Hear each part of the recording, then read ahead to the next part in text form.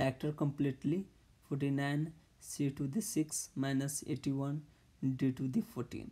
So what to do, to make it easy, we write both terms in the square form. So you can write 49 c to the 6 as 7 c to the third all to the square minus 81 d to the 14 as 9 d to the 7 all to the square. Now if we see, it's look a square minus b square form. So a square minus b square equal to a minus b times a plus b.